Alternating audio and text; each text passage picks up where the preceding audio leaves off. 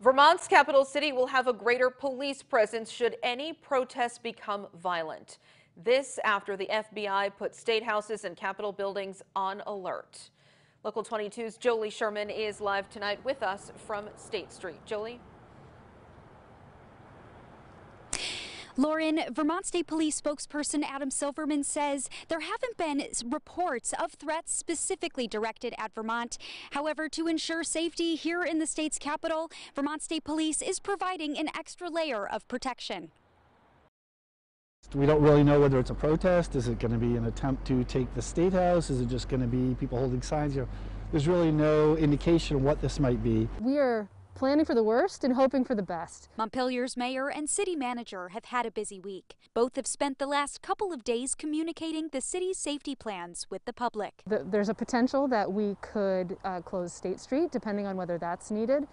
We've also been in touch with some area neighborhoods around the Capitol. Mayor Watson says City Hall and the Montpelier School District will work remotely on Wednesday, Inauguration Day. Businesses were also informed of the city's plans in a virtual meeting this week. So far, none have felt it necessary to board up or close.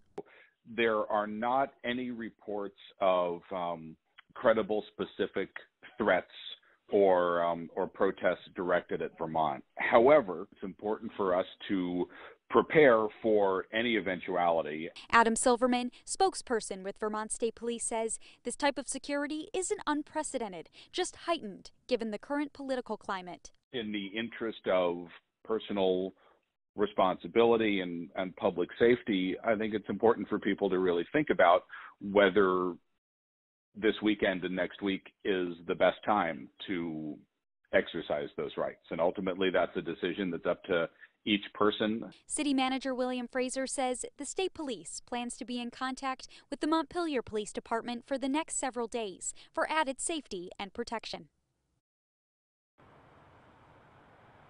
Adam Silverman encourages all Vermonters that if you see something, say something. And those reports can be made to your local police department, the Vermont State Police, or be made online anonymously. Reporting live in Montpelier, Jolie Sherman, Local 22 News.